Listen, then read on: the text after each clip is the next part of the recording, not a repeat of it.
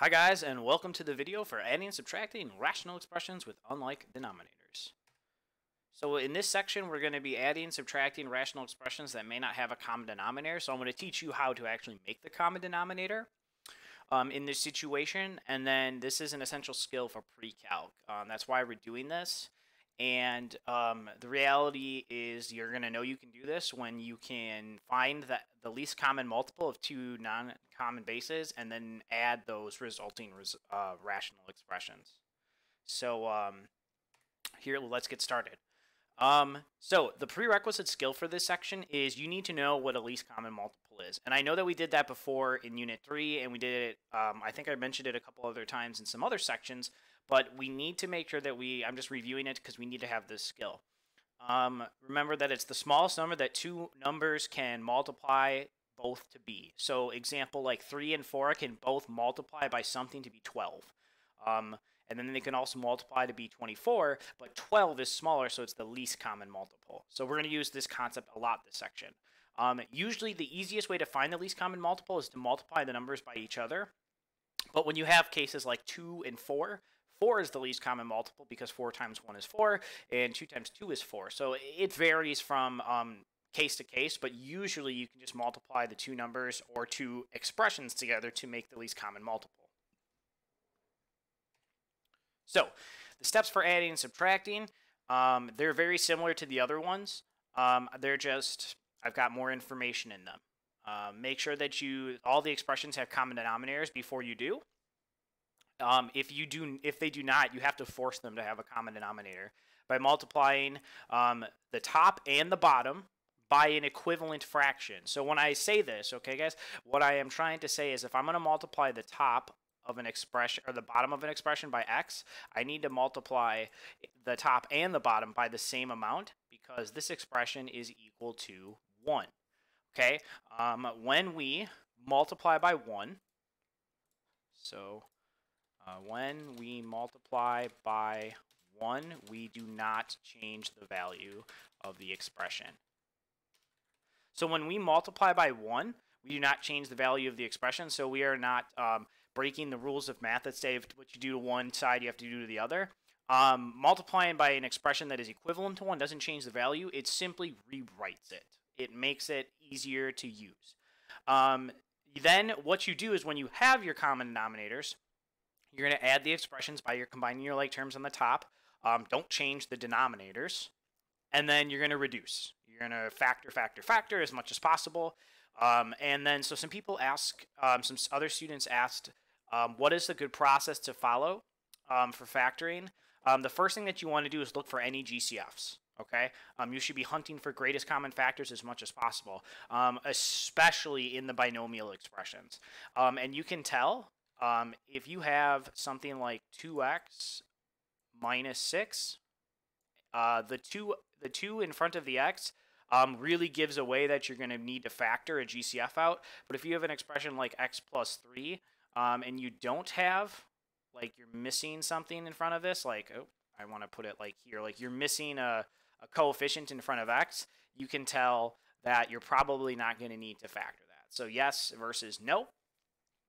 If you have any quadratic trinomials, you know the x squared plus 6x plus 4 or something, you're going to want to try to factor that using the star, the x factor.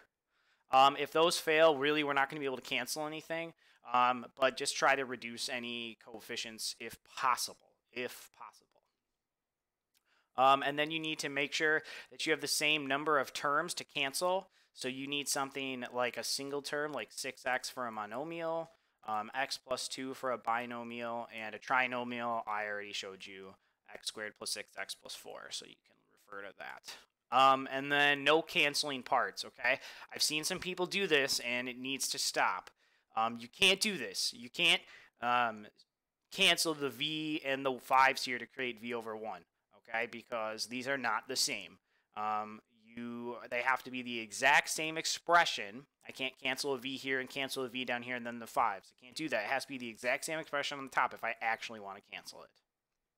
So let's get into some examples. I've got a bunch of examples here, and hopefully they give you a variety of different problems so that you can get a handle on this type of problem. So simplify the following rational expression. So I have 7 over 2r minus 11 over 2r squared. I'm going to look at the denominators, and yes, they are different. So I'm going to think to myself, okay? I have to actually think to myself, what could I multiply one or both denominators by in order to reach the LCM? And then I have to think to myself also, what is the least common multiple here? The question, the answer of what is the least common multiple, I believe that there is a way to make 2r and 2r squared. You could multiply something by 2r to make 2r squared. So the least common multiple would be 2r squared here. There is something that I could multiply 2r by to make 2r squared. What could I multiply one or both denominators by in order to reach the LCM?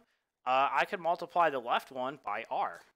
So if I multiply the left expression by r, I could, in fact, make these equivalent expressions or common denominators in order to add or to subtract them, excuse me. So I'm going to multiply the top by r and the bottom by r. Again, this expression over here is equivalent to 1, okay?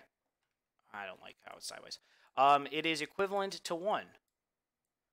It's like saying 1 over 1 if you canceled it. And it's totally fine to multiply expressions by 1. It doesn't change their value. It just rewrites them. So on the top, I now have 7r. And on the bottom, I'm going to have 2r squared. And then minus 11 over 2r squared.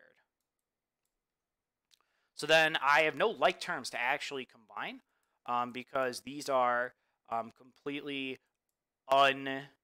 these are not, 7r and 11 are not like terms in any way, shape, or form.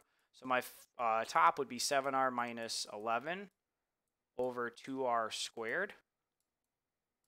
And then so I'm going to run through my ideas of factoring. This is a binomial, but 7 and 11 don't have anything in common, and there's only one r on the top. So that means that there's nothing to factor there, so there's nothing to cancel. So that is my final answer. 7r minus 11 divided by 2r squared. Okay, so another example of simplifying, we have like two monomials. We have a monomial over a monomial plus a monomial over a monomial. Again, I need to think to myself, what is the LCM? So I need to think to myself here, what is the LCM?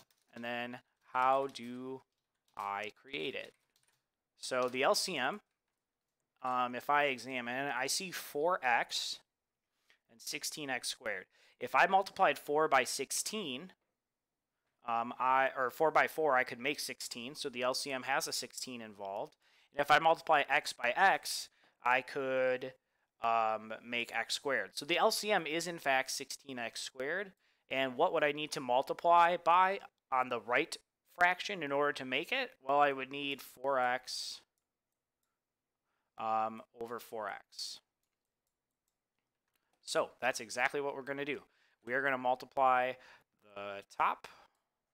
So times, and actually I don't need the parentheses.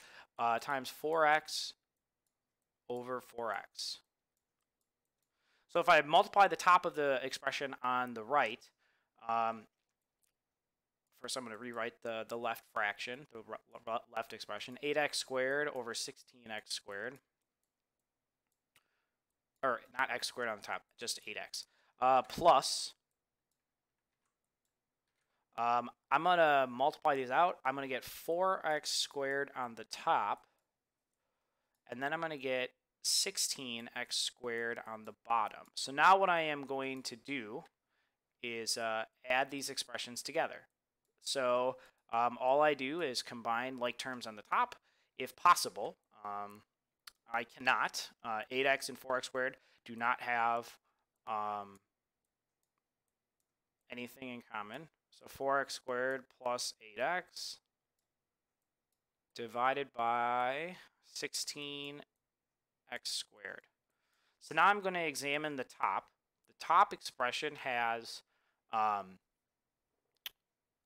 both 4x squared and 8x have a 4 in common, and they also have x in common. So I can GCF 4x out of the top. So I get 4x times, and then it would be x plus 2. And on the bottom, I still have a 16x squared. So now what I can do is I can reduce the 4x and 16. So 4 and 16, I'm actually going to use a red pen for the reduction here. 4 and 16 could be reduced to 1 and 4. And then I could cancel an x with one of the x's from the bottom. So I am left with, on the top, I meant to switch it back to black. I am left with x plus 2 divided by x. And you cannot cancel anything else, because even though there's an x in both expressions, the top is a binomial, the bottom is a monomial, so they're not matched up. They cannot be canceled. So x plus 2 over x is our final answer. Okay, simplify the following rational expressions again. So this time I noticed that it is subtraction, and I think I look at the bottoms here and I see, okay, one of them is x minus 4, the other is 5x minus 4. What could I multiply any of them by to make a least common multiple here? If I multiplied this one by 5, I would get 5x minus 20. That's not going to work. If I multiply, I can't do anything to this one, so I think I need to use the idea of multiplying each expression by the other's denominator. So here's how this is going to work, okay? On the top of this fraction, on the left, we are going to multiply by 5x minus 4. It's the opposite fraction's denominator. And then remember, it's 5x minus 4 over 5x minus 4. And then on the right one, we're going to multiply by the left denominator. So x minus 4 over x minus 4.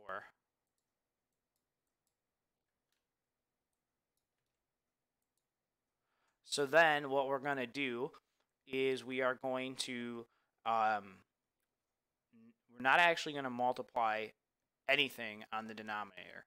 Our new expressions are going to look like this. You're going to distribute to the top, and you get 20x minus 16. And then on the bottom, you're going to have the expression 5x minus 4 times x minus 4. You're not going to FOIL it out. You're not going to multiply them. You're just going to write them as being multiplied by each other. That is sufficient enough to create a common denominator. Because look, the other denominator would also be 5x minus 4 times x minus 4. And then on the top, I would have the 3 multiplied by x in negative 4. I would have 3x minus 12. So then what I am going to do is just combine the tops. Oh, it's not a multiply symbol. It is a plus symbol or minus symbol here. So on the top, I get 20x minus 3x is 17x. Negative 16, take away negative 12. So it's negative 16 plus 12, which would be negative 4. And then I have the expression on the bottom, 5x minus 4 times x minus 4. And I'm a little bit lazy, and I'm just going to copy paste it. So that is what we get. We look at the top. 17 and 4 do not have any factors in common. 17 is a prime number. And then on the bottom, there's nothing really to cancel, so this is my completed expression. There's nothing left to cancel. Okay, so again, simplify another addition, and both of the denominators are binomials, and while we can see that they are very close, like x minus 1 and x plus 1 are still not the same, so we still can't add them. So I need to multiply the left one by the right denominator.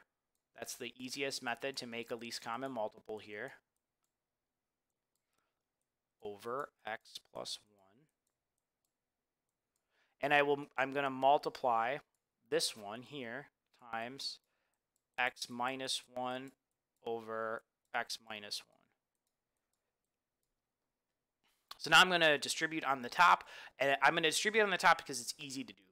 I'm not going to multiply FOIL on the bottom because that's just I'm going to have to refactor that. So what's the point of refactoring or multiplying when I have to go back and factor it? So the bottom of the fraction on the left becomes x plus 1 times x minus 1, and not plus. I multiply and I keep adding. I put a multiplication symbol by accident. And the other one is x plus 1 again times x minus 1. So now the denominators are the same. You can see that they're the exact same expression on the bottom. The top becomes 2x plus 2 when I distribute, and the other one becomes 2x minus 2.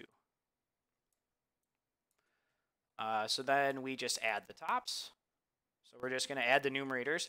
2x and 2x is 4x.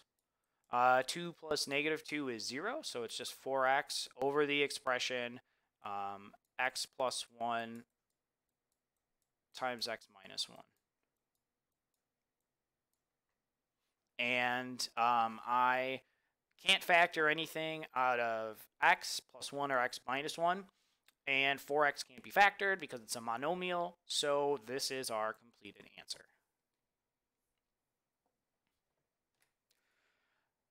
Okay, another one where it has a binomial on the bottom. So we're kind of seeing the pattern here with the binomials on the bottom. We need to multiply by the other's denominator in order to complete this, or in order to make them have the same denominator. So times a minus 5 on the top over a minus 5. And on the right, times a minus 4 over a minus 4.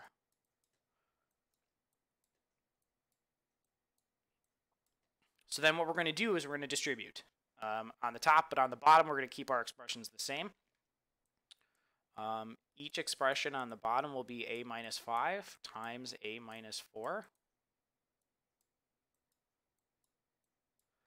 And so I'm going to copy paste because I'm a little bit lazy, and it also is going to save time. Plus, and then we have the fraction bars. On the top, I'm going to have 3a squared minus 15a. And on the bottom, I'm going to have on the other one, I'm going to have 4a squared minus 16a. So now we're going to go ahead and add those together. 3a squared plus 4a squared is 7a squared. Negative 15a plus 16a, or plus negative 16a, would be like adding a negative, so we're subtracting, so it would be minus 31a over, and then on the bottom here, I'm going to copy paste again, it's still a minus 5 times a minus 4. On the top, I could factor out an a, so I'm going to do that, so I get a times 7a minus 31.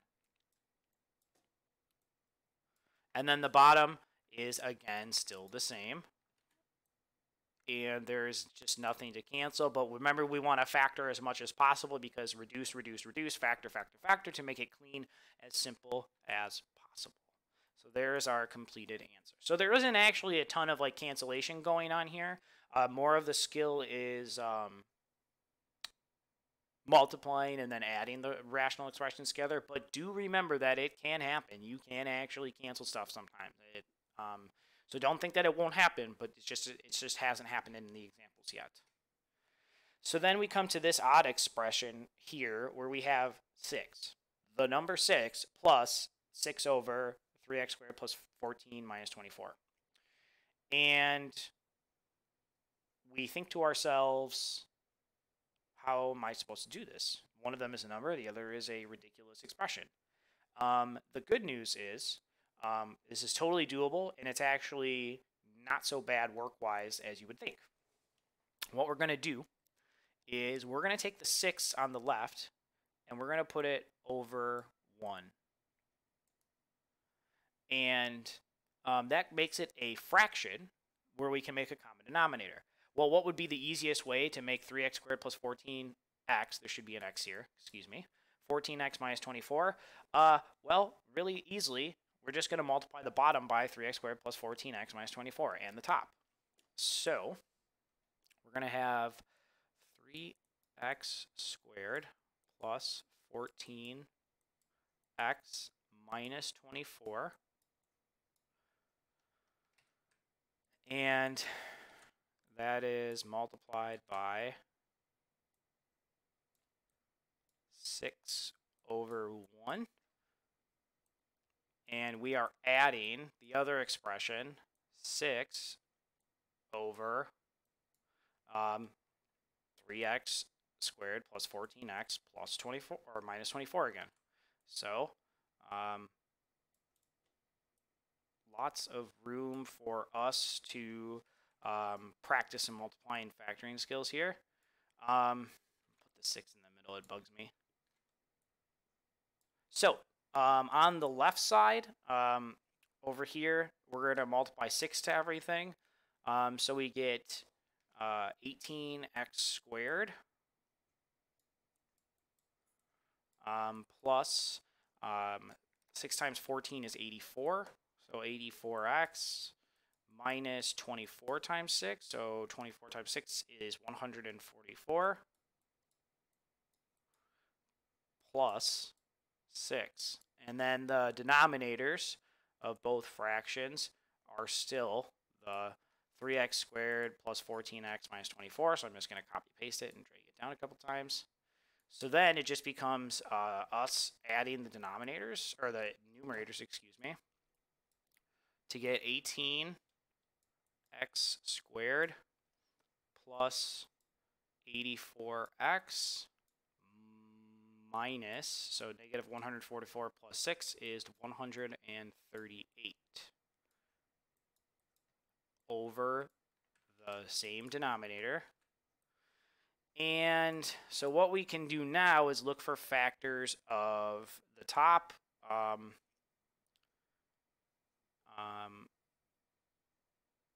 We would need to look for a GCF. The best GCF that we could probably get out of here is a 2 at this point. Yep, if we can get a 2, we could get a 2 out. So the number on the top would be 2. And 3x squared plus 14x minus 24. 3 goes into 24, but 14 does not have anything in common. And if I multiply 3 by negative 24, I'm going to get negative 72. And there are no factors of negative 72 that will create 14 in the middle. So I know that it's not factorable. And I know the same thing about the top. 18 times negative 138 is a very large number, and there are no factors that are going to create positive 84. So really the only kind of factoring that I can do is take a 2 out of the top and get 9x squared plus 42x minus 69 over the denominator, which still remains the same. And there, ladies and gentlemen, is our final answer. Okay, guys, so that's it for this video. It's a little bit of a long one, but there's a lot of skills to go over here. We reviewed the idea of a least common multiple. We went over the refined process for adding any rational expressions together, not just ones that are like each other on the bottom to start. And then we practiced a variety of rational expression addition and subtraction problems that you may see in practice work. So that's it for the video, guys. Thanks for watching, and I'll see you in the next one.